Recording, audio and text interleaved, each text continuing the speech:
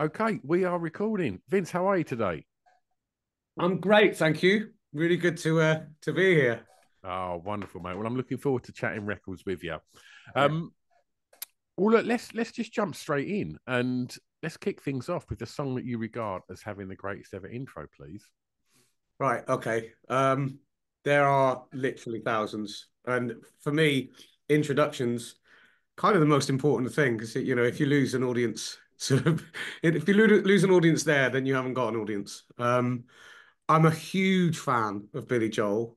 Um, And I remember hearing New York State of Mind on the old Grey Whistle test, if you ever, a video on YouTube. And the introduction to that, it's about a minute long, Hmm.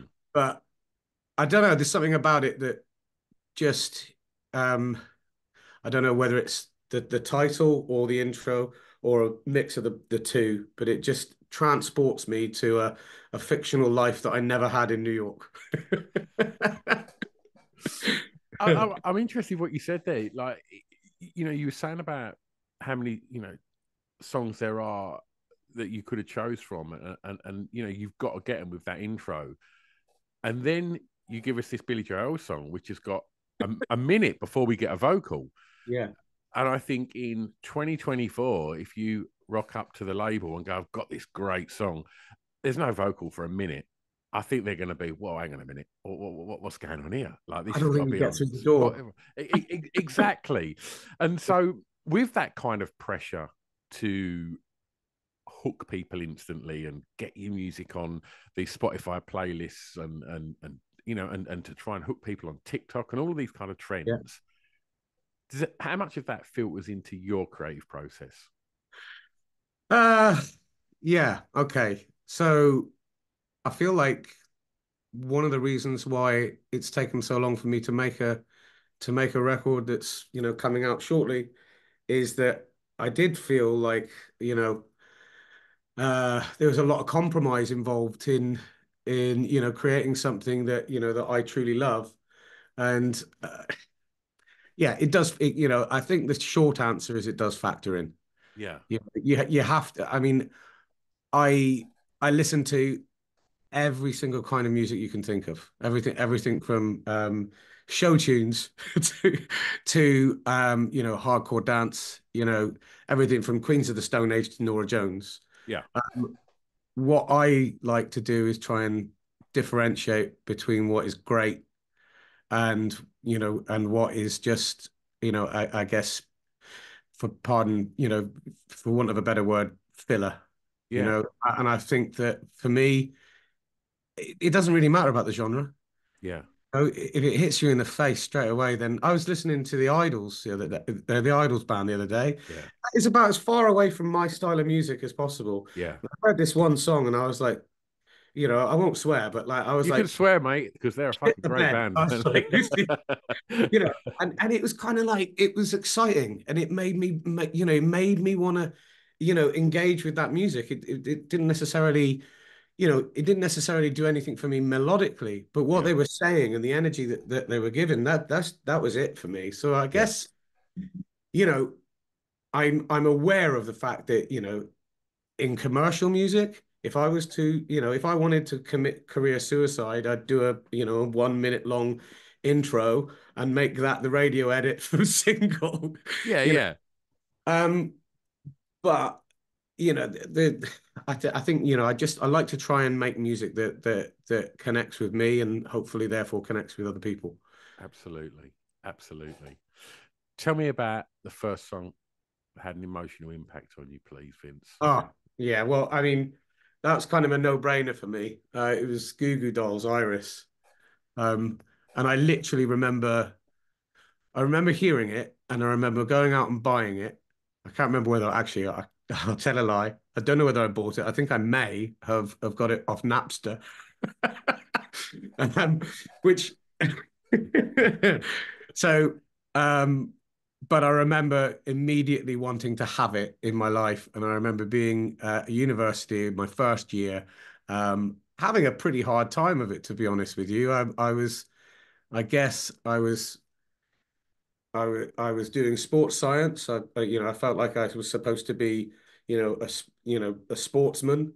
And actually, with hindsight, there was this massive part of me that needed to create and be an artist and be a musician. And I literally remember being in my room, just when you kind of like dance with no abandon, like Phoebe running in Yeah, Friends, yeah, yeah, yeah.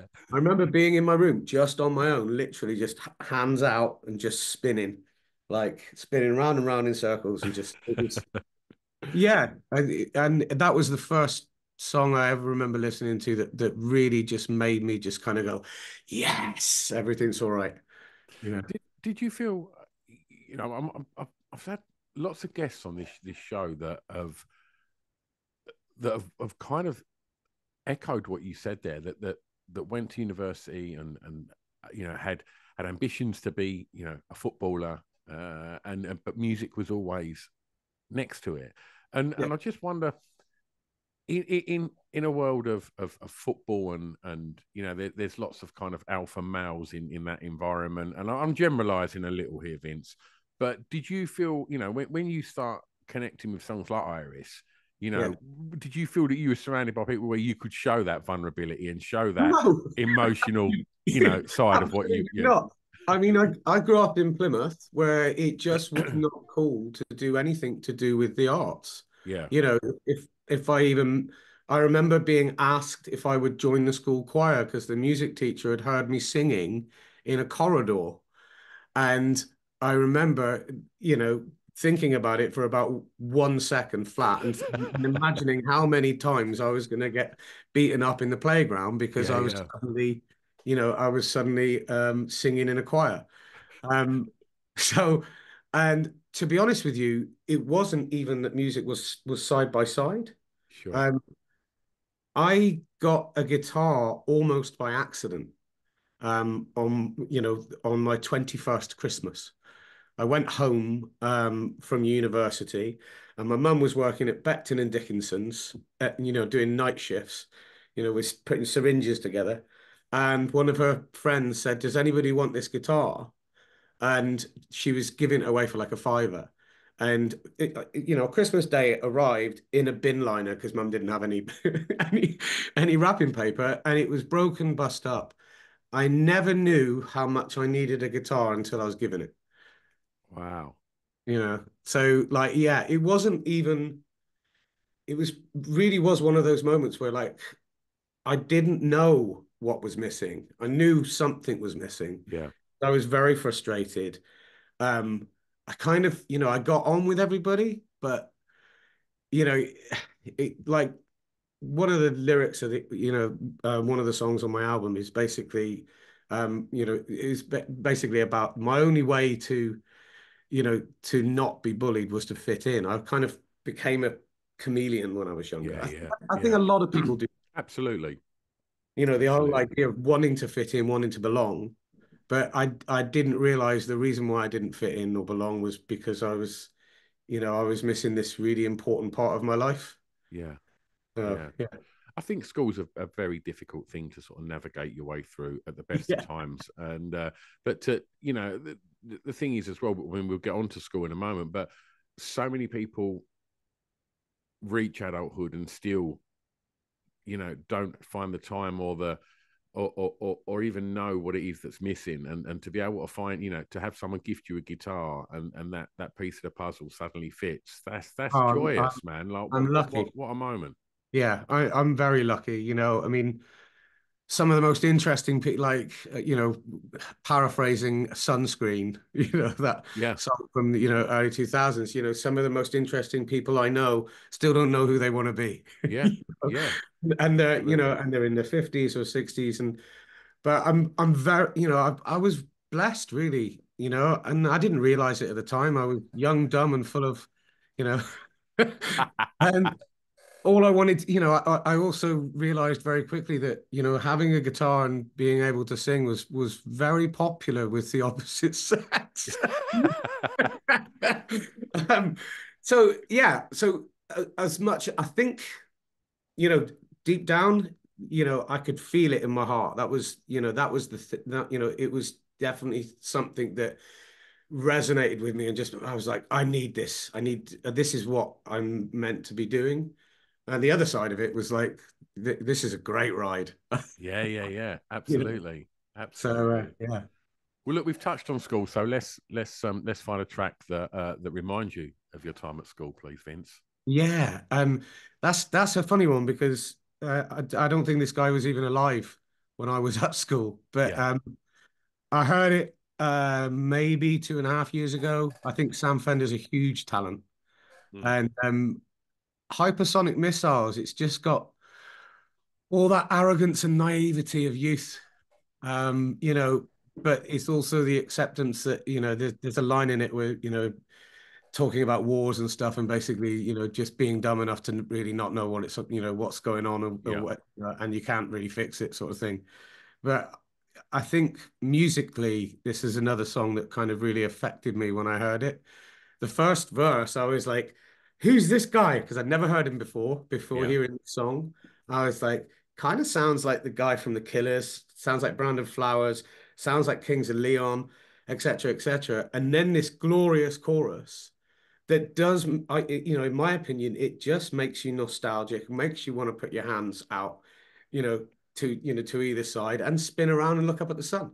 Yeah. And that kind of reminds me of, hazy summers, you know, riding BMX bikes, and, my dad having a yellow Ford Cortina. I mean, that's outside of school. So getting back into school, was that a time of your life that you enjoyed? Mm. Um, oh, what a life, I guess. Kind of all the highs and lows. I mean, I can't honestly say that I ever really felt like I fit in at school.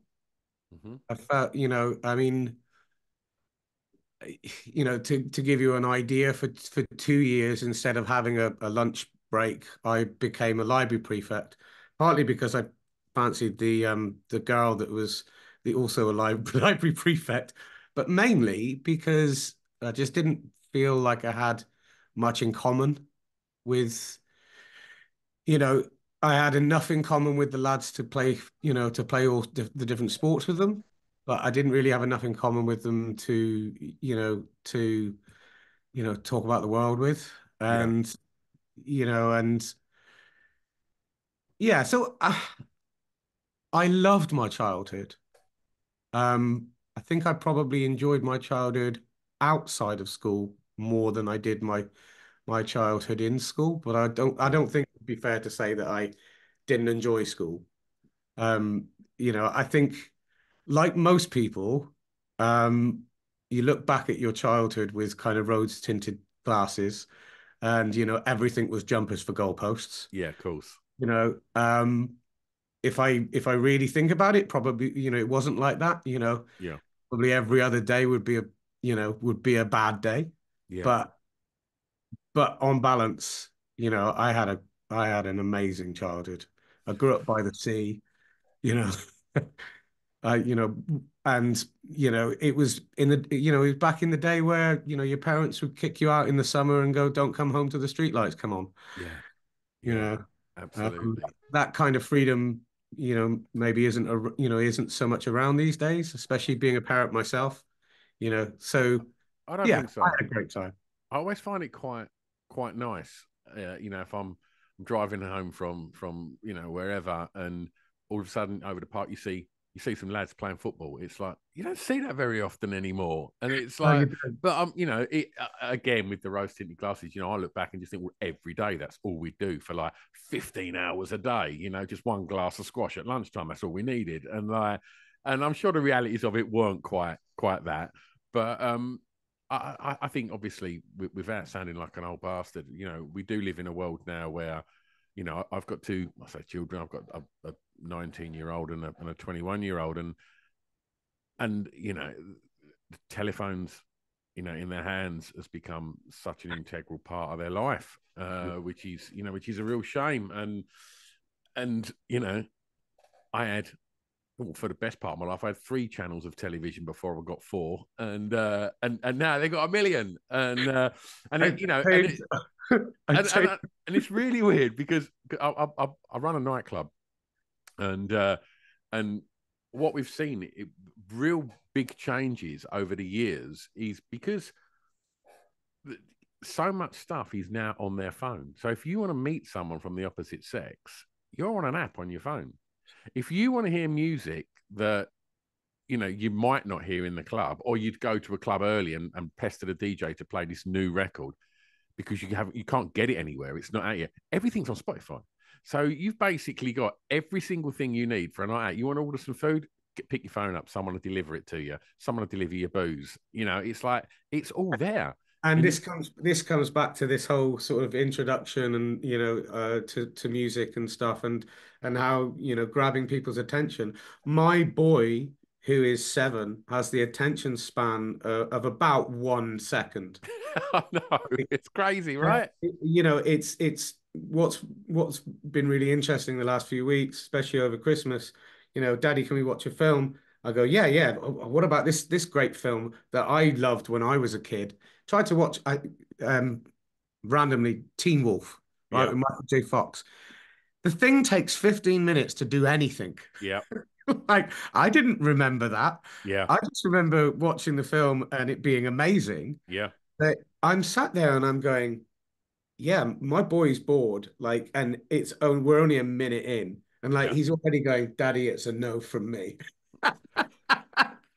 Crazy, right?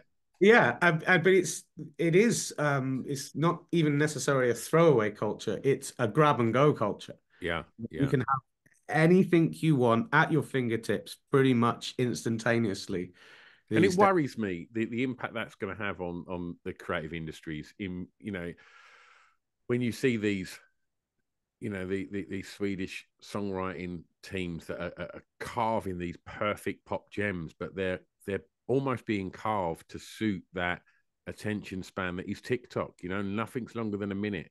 Everything is just so rapid, and you're looking at, like you say, you wanted to watch your films. My kids like rarely watch films. They just watch YouTube and TikTok, and Yeah, we're getting into like old bastard territory here. But yeah, yeah. there's so many positives that can come from having things like YouTube and Spotify and having all of that music at your disposal whenever I you feel want it. like it's just new. That's Yeah, that's that's for me. Like I don't feel like it's old bastard territory. I grew up in a different world, and actually, I just feel like it's new. And and as with everything that's new, some of it's shit. yeah. Excuse my French, No, mate, absolutely. but that was the same 25 years ago. Yeah, And for me, like one of the prime examples of that is like an artist like Billie Eilish. yeah, Now, when she first came on the scene, I was like, oh God, what's this? Right. And I did, I guess I was guilty of like doing the old, like, oh God, I'm not sure. I don't really get it, this, that, and the other. And then out of the blue, I'm driving along and I think it was Radio 2. They played the 30th. And I'm not kidding you. I haven't been nearly brought to tears from a piece of music, probably up to that point for about 10, 15 years. yeah, And that girl managed to play a movie inside my head yeah. in 3 minutes. And I was like, wow, okay, now I get it. So I think, coming back to this whole like, old bastard territory, I think it's just new and that some people, really like to hold on to the things that they know. You Absolutely. know? Absolutely. Did we actually talk about what song you chose for your school? Sam Fender, yeah. Sam Fender, of course, Oh, of course. yeah, Yeah. yeah. Um, okay. Well, let's move on to the next track. Okay. And I'm going to ask you to tell me the first song you remember buying from a record shop, please, Vince. Yeah, embarrassingly, it was Grandma, We Love You. St. Winifred's Choir. Mate, we all bought it for our nans, mate. We all bought it for Yeah, our yeah, nans. bought it for Nan, and we and it was me and my sisters. We kind of clubbed our pocket money together. Um, yeah, and it was lovely, and she kept it till the day she wasn't with us anymore. I guess the first one I actually bought for myself was Wet, Wet, Wet. Yeah. End of part one, and I think I've always been and That's always that's will. the greatest hits, right? Yeah, Yeah, yeah. And I guess I've always been a fan of just great vocalists, you know, really exceptional vocalists. And it doesn't necessarily mean that they're perfect singers. You know, I'm a huge fan of Jeff Buckley, and then Dave Matthews, like Bruce Springsteen, who arguably isn't the best singer in the world, mm, but huge fan of big, great, vocals. And Marty Pellow was one of those for me when I was a yeah, kid, yeah, you know, and like songs like Good Night Girl and Angel Eyes and Sweet Little Mystery. And even though you yeah, couldn't understand some of the words he was saying because yeah, he's Scottish, like, you know, and that was the lovely thing about when I grew up. Like Google wasn't a thing. You couldn't just Google the lyrics. yeah, Have a tape. yeah, And absolutely. you'd stop it and then rewind it and go, "What was that?" And Yeah. big and right, right, right, right. No, I'm like, no, that's definitely it's not five, five, five, five. And you go back and forth until you'd sort of maybe get a little bit of it. Yeah, absolutely, Great time. absolutely. And it's weird because it felt around that point, like when Wet Wet Wet blew up in the sort of the tail end of the 80s and into the early 90s, there was just this sort of surge of Scottish pop music that come out that was sort of soulful, at its core. Bands like Hue and Cry and Deacon Blue and Texas, they were all coming out, and none of them I thought sounded super Scottish. And then the Proclaimers come out, and it was like, that's super Scottish right there. Like, that's as Scottish as it gets. Yeah. They They took it to 10. great writers though, like, I think they've kind of suffered from the success of like 500 miles. Oh, Yeah. Sunshine on Leaf, Letter mate. You from want a record America. that'll break you in art. Letter to America. Oh my God. Beautiful, beautiful. Yeah. And seriously underrated, that band. Yeah. I think like I agree. they've wrote so many. There's a fantastic documentary. There's two actually. And Matt Lucas, the comedian, done a documentary on the Proclaimers. He's a huge fan. And if you ever get to see, I'd urge anyone. The Proclaimers have come up quite a lot over the years on this podcast, and for anybody that's never experienced watching on YouTube Hibs fans singing "Sunshine on Leaf," fuck me, it is absolutely goosebumps. It is amazing. Hearing like 50,000 people singing "Sunshine on Leaf" is a powerful thing. It's Yeah. yeah, what a band! What a band! Yeah. I mean, without sort of talking about their sort of infamous track 500 miles, but I don't know whether you ever caught I think it was the Commonwealth Games. It was put to ice dancing, Mm, ice skating.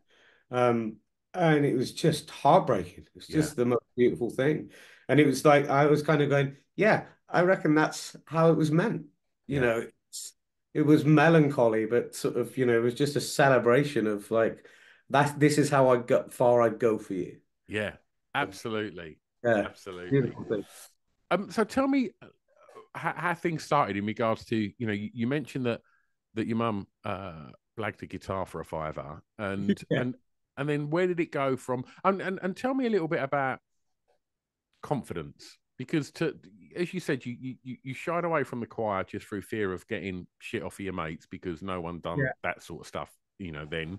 Um, to then find yourself having a guitar, and then I guess at some point you got to get on stage with it, right? And yeah. I mean, I remember being nervous. I don't remember ever being really nervous. The only time I've ever been really nervous, or the only times that I've ever been really nervous, is when I feel like I'm underprepared. yeah, I feel like I don't know what the hell I'm doing, and I've yeah, got to somehow wing it through this thing. I think for me, the big thing that I've battled with over the years is I can't read music. I don't write music. And to be honest with you, I probably don't 100% know what key I'm writing in. yeah, Like, or the time signature. yeah, I know if it feels like a waltz, it's either going to be 3/4 or 6/8. yeah, For everybody who's listening, that's a musician, they'll probably be laughing at that, but that is the truth. And I yeah, think that very early on, I had the good fortune of kind of suddenly being in, I was, my first gig was at the Kashmir Club. You Right. know, like literally my first ever gig was at the Kashmir Club with Lucy Silvers, and Paul McCartney dropped in that night. I mean, I mean, And that's yeah, some name drop, mate. yeah, yeah. I mean, I didn't meet him, but Yeah. it was back in the day that that particular gig, like it was right at the zenith of that particular gig. It was kind of iconic in its day, and yeah, so that was like my first gig. So I remember sort of suddenly being in a world where people really knew what they were doing. Yeah.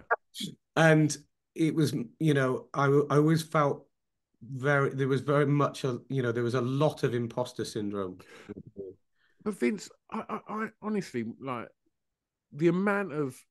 I mean, this is probably the So common, right? 510th episode I've done on this podcast, and I've spoken to hundreds and hundreds of of some of I guess the most successful musicians out there. Um, and my camera's just disappeared for some reason, uh, and I don't think I've ever really had a conversation where anybody's ever told me that they like to write music, they write songs, and I don't think most people can read music, Yeah. and I think people, certainly working class people on the whole, stumble into it like you did when someone passes you a guitar. There's a guitar around the house, pick it up, or there's a piano, in the family, and they start playing it, and then they start. This sounds good. This sounds good. And then you know a few chords, and then you can start to understand that song's them chords. I've generally found that most people have trod that path and I not like went full time with 10 songs and 10 exactly. covers. And I remember I used to drive an hour and a half from Cheltenham to Marlow, and I used to do an open mic night on a Tuesday night, and it was never busy. And I used to do my 10 songs, and then I'd do them again. Like, it was crazy, but like, I loved it. I think the imposter syndrome for me has gone. Yeah, Um, and that's not because I'm like, oh, I'm now amazing. yeah, What it is, I'm happy in my own skin. yeah, And I'm quite happy that like I'm a little bit odd. I'm yeah, quite happy that, I do things like, crawl under the chair of a producer just to record the sound his shoes are making so we can put that into the album. I'm okay with all that. yeah, I wasn't before. And I think that, I think a lot of people, I think the reason why it's so common is that I think it's quite difficult to get to a point where where you're okay with yourself. yeah. Absolutely. That's that's kind of a very difficult thing to do, because it means you're accepting everything, warts and all, Yeah, if you're comfortable with your flaws, mate, then that's a good thing. Yeah, I mean the thing is, I'm not, and I never will be a saint. Yeah, You know, I try not to be a dick, yeah, but I'm sure that there are plenty of times that I have been. yeah, And it's just that, but I definitely in terms of nerves. Um, it was more about not feeling quite good enough, yeah, or looking at, I've done loads and loads of shows. I've been on, the same lineup as God knows, loads of people. There's no point in listing, but you know, household names, for example. And I've been there, and I've remembered so many times where I'm like, I'm on the wrong, I'm in the wrong room. yeah, Like, yeah, yeah, yeah, yeah. um, you know, I remember doing, it was a covers thing actually. It was out in Saudi, and I had to sign an NDA, so I can't really say who it was for. But I remember being on this cruise liner, and all the talent was sort of gathered in one room, and this woman came in and said, "Hi guys, nice to finally meet you. As far as we're concerned, you are the best entertainment in the world right now." And I turned around to my percussionist. I was like, "We're in the wrong room."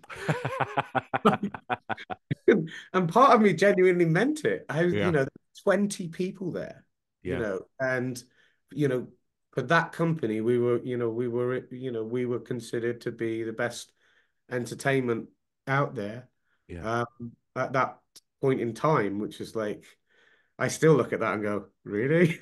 Like, you know, uh, it's been a Enjoy wild it. ride. Absolutely, man. Okay, let's talk clubbing. Tell me the song that soundtracked your years going to nightclubs. Oh, night clubbing. So I was never like a like white gloves No, whiskey this can be the guy. local rock club. This could be a dive bar. This could be wherever you spent your student years Well, partying. do you know what? There is literally one song I just it did soundtrack my uni, like my sort of my late teens, into my 20s, and it was Prodigy, Firestarter. Yeah, I mean, like I was listening to that today before we got on this call, and I'm like, banger. yeah, Like mate, it's it's ridiculous. absolute ridiculous. Yeah, It's just like, okay, fine. Like, talking about introductions, yeah, that intro before you've heard anything, you're like, okay, I'm in. yeah, You know, my coat's off. I'm heading to the dance floor, and it's gonna get messy. You know, absolutely.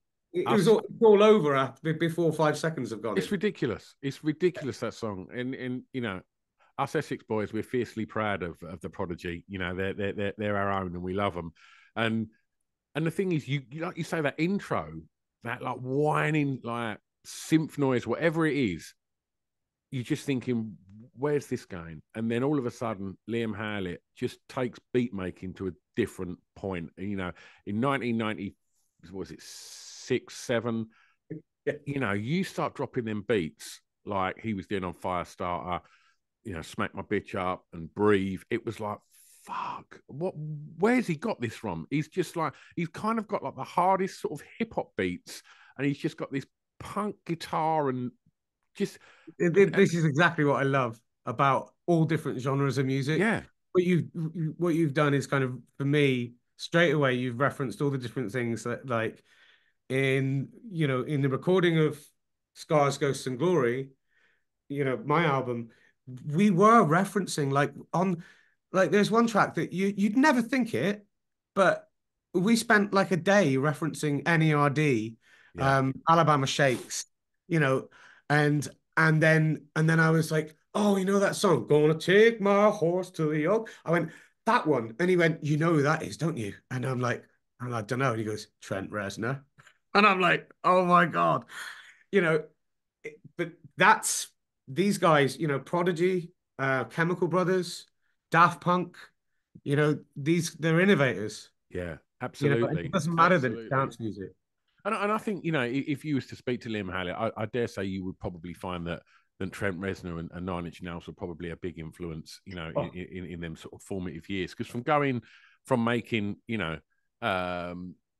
Charlie and everybody in the place, these kind of happy hardcore anthems, to then all of a sudden, they're making No Good Start the Dance and Voodoo People, and all of a sudden they're not so kind of novelty rave, and it was like, oh, hang on, there's depth to this band. And then all of a sudden you hear like Poison, and you're like, whoa, they've got like the drums on this are ridiculous. And then they just return with Fat of the Land, and that album, like you say, yeah. Firestarter, it was just like, oh my god. I see them at V97 or V98, and it was the homecoming in Chelmsford, and they said, like, we're in our own back garden, and I just remember, because Keith was just the dancer, and then all of a sudden you've just got one of the most exciting, iconic frontmen in the 90s. He's now got a mic in his hand and he's screaming Firestarter at you. And it's like, oh my God, this is fucking unreal. It was like, Yeah. that was so many of that generation. That was probably their Sex Pistols. That was their punk. That Yeah. was like, that's the shit that your mum and dad's going to go, what's this shit? Like, Literally, I was just going to say that. Like, my manager was essentially the first manager of Sex Pistols, yeah, right? And I was listening to it today. I was like, this is punk. This was punk for a new generation. yeah, Yeah. It was that kind of, like, I remember going crazy, but like defiantly crazy, It was kind of like, don't tell me what to do, and it was, yeah, man, great tune. Love it. Love it. Okay, I'm going to take you home. Favorite song Okay. from an artist from your home county, please. Yeah, I had a long think about this. Um, What you got down there? So there's a few, right? And like I've come up with like there's a couple of like really dyed in the wool like big festival acts that are never going to be like huge commercial success, but like they'll headline like big festivals because they're Mm, just you know. So Mad Dog McRae being one of yeah, them. Yeah, Land of the Giants being another. I know both of those bands quite well, and they're just it's just that's just a party. yeah, Like you go and see them live, it's a party. And then you've got people like Seth Lakeman, who's a Plymouth boy. Um, I remember taking the mick out of Seth because I was doing a gig once, and he was in the audience, and I'd lost my plectrums, and he gave me this plectrum that was about as thick as a piece of paper, and I was like, "What the fuck's this?" And then my mate went, "You know that Seth Lakeman, don't you? Like." And I was like, "No, sorry." Um, and then Ben Howard came along, Oh, and of course. no, and I love it. I loved his first album. He played all the venues that I played or wanted to play. When I was younger, and I think for me the thing that sold it was Old Pine. Yeah, Um, I can't remember the name of the album, but Old Pine. It's you know cold sand and sleeping bags. yeah, I grew up in Plymouth. I was never more than a 15-minute walk from the beach. I remember, spending my summers crazily sprinting off the edge of a cliff, trying to hit a 6 foot by 6 foot patch of water that would mean that I didn't break my legs. And you know, and I remember all that. I wasn't a surfer, but I lived for the summer. yeah, And there's nothing quite like it. Like Old Pine for me, it feels like home because it's a song. I think it's a song about, you know, his summers in Devon and Cornwall. yeah, And it kind of feels like that for me. Even the video, one of the things I used to love doing, especially, when I first learned to drive, every now and again I'd be able to borrow my mum's car, especially if it was raining and really windy, and I'd drive to the cliffs of Boversand, and I'd just literally get out my car and just stand and let the wind and everything hit me. I used to love that. And there's a scene in the video that he does that, and I'm like, yeah, that's it. I love That's that. Love so that. yeah, Ben Howard, Old Pine. Fantastic. And I can't play any of his songs because he's ridiculously talented at the guitar. You can't read music, so you're fucked, aren't you? Yeah, give me a month. Oh, Vince, it's your last track, mate. And I'm going to ask you now to tell me a song that you think many people may not know, but you would like them to hear. Um, right. So this is on the basis that I guess I'm sort of addressing a kind of a a younger generation than me. I remember being told to listen to this guy when I was about 20. Hated it for like a month, but I'm very stubborn, and the person who told me to listen to it, I greatly respected him. So I was like, I'm gonna keep listening to this until I get it or I don't, but I need to understand it.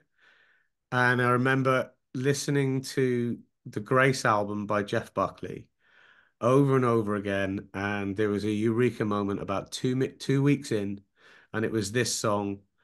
I believe he was the last guy to be signed to Columbia Records with an open checkbook. Yeah, And he got to make this before he passed.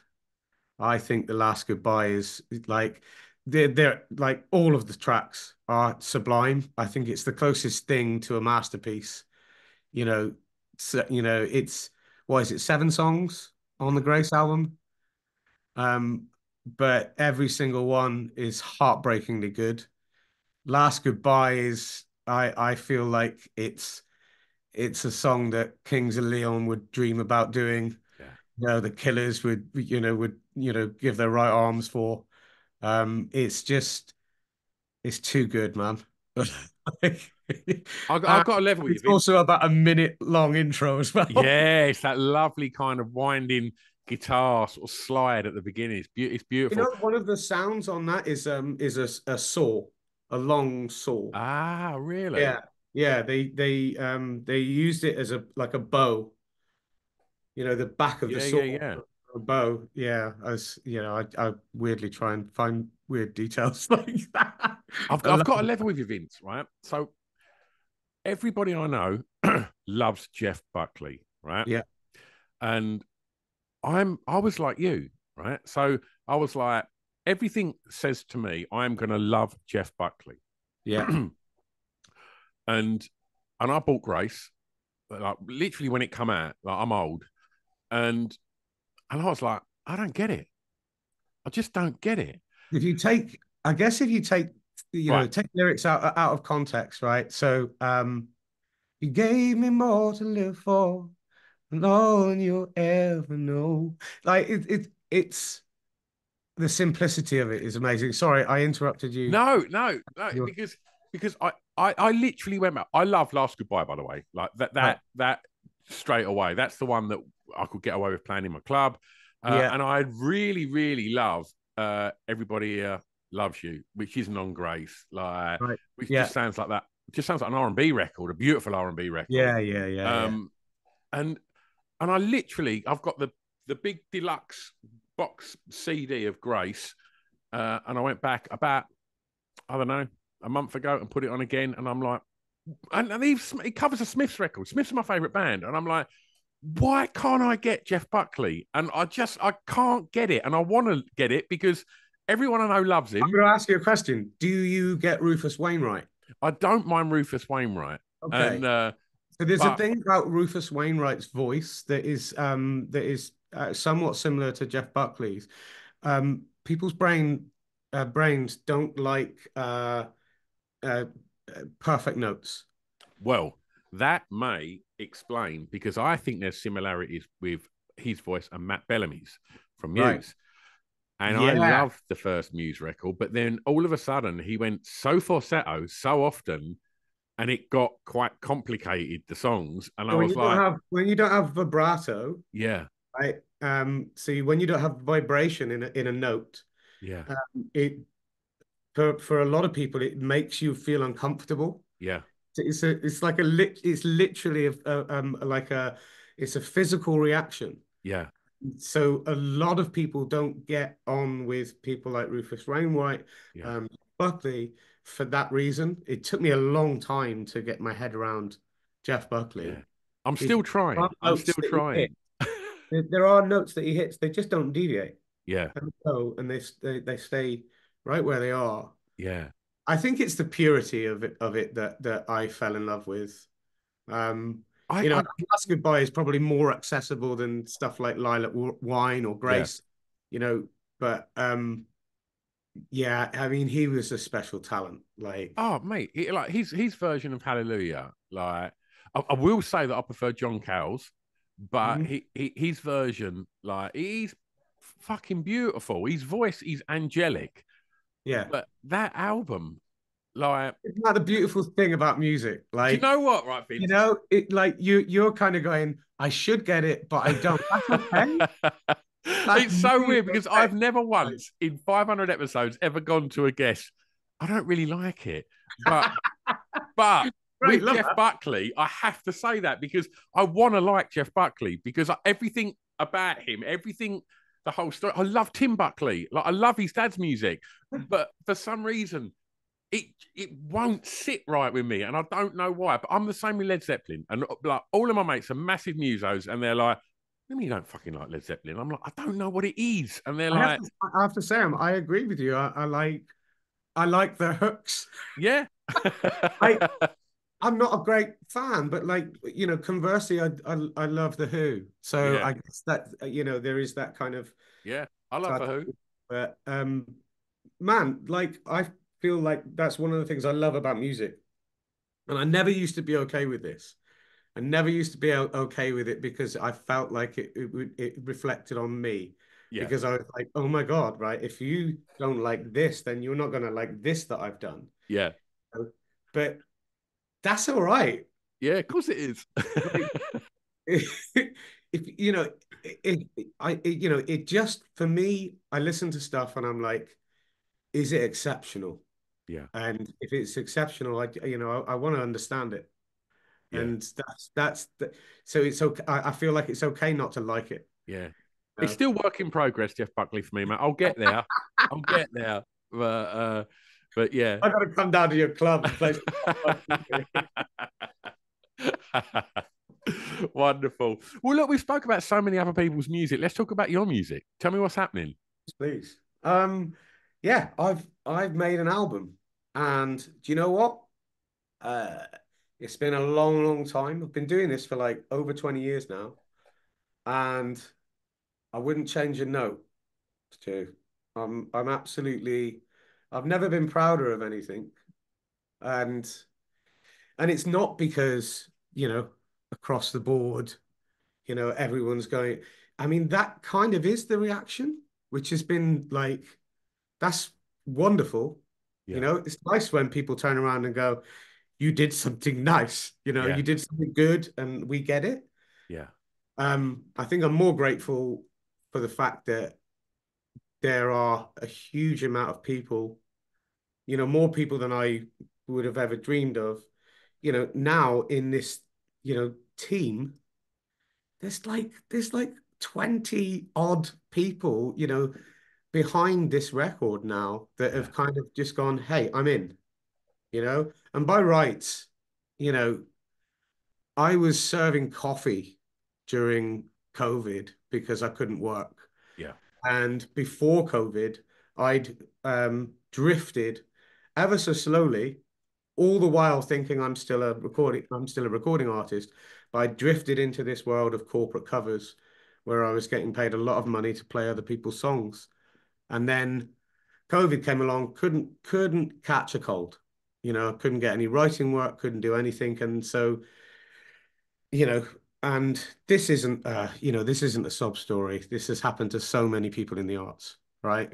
So it's not a woe is me. It's just kind of like I had to do something, otherwise I was going to lose the house. yeah, So I started a coffee business. I hadn't given up, but I had reached a point in my life where I was like, you know what?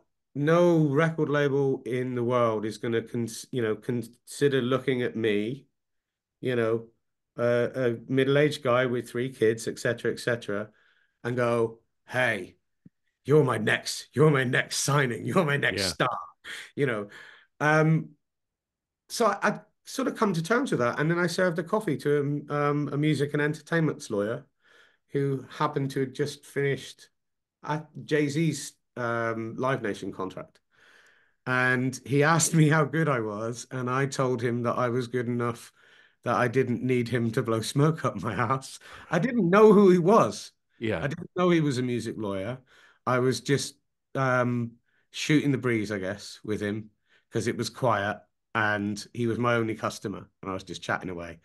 And very, very long story short, he came back the next day having made a phone call and said, I've got someone coming down to see you. And that resulted in my manager. And so, fast forward, um, slowly but surely, I've managed to find people that um, follow music and not trends. And I've, you know, I haven't had to twist their arm or yeah, break it or bribe them.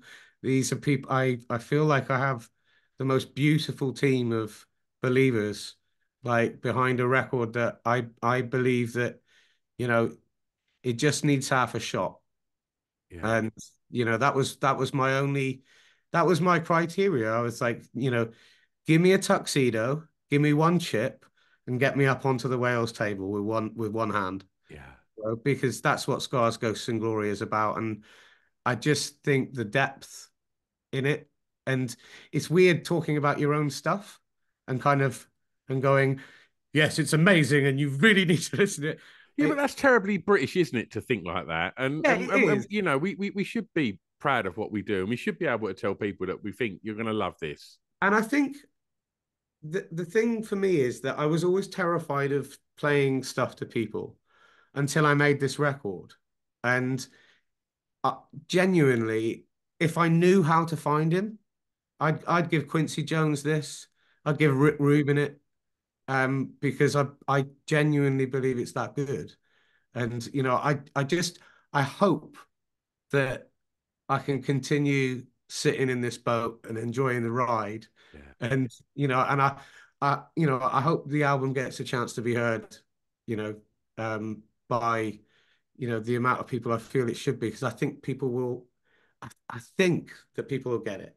You know, I've never been proud of anything, and you know, my dreams have been made to come true because I've made the album that I always wanted to make. I've always wanted to be a recording artist, and I've been able to do that for the last year. What an So amazing story to kind of thank like you, mate. stumbled across that, you know, working, you know, making coffee. That's that's made my day, that has, mate. Well, thank you. It's to be honest with you, it's yeah, it really is. It's kind of emotional, and it's I just I feel so thankful every day. Yeah. That's the bottom line. So And so I hope it continues.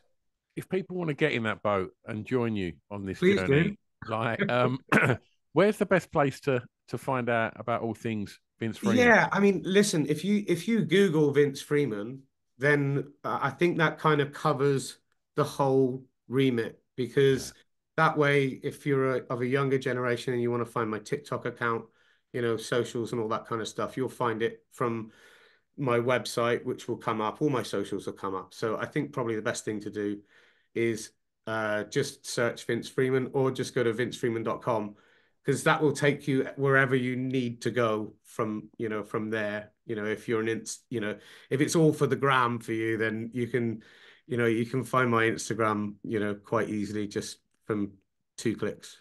fantastic. Well, if it's all right with you, when we put this out, we'll tag you on everything. So if people aren't following you already, then That'd be they can amazing. do so. We also put together a little Spotify playlist, Vince, with all the songs that you've chosen today. And obviously, we'll put your music on that playlist as well, so people can go and that may not know or understand Jeff Buckley yet, go over there and start working on it. Try and understand it, and send me some information. Let me know what I'm missing, because I'm determined to be a Jeff Buckley fan. Can you send me that playlist? I'd really like to hear that. Absolutely, mate. Absolutely. Vince, I've had such a good time chatting, man. It's been really, really lovely. Thank you so much. It's been a pleasure. Thank Oh, you. wicked. I'm going to press stop. Don't go anywhere. Okay.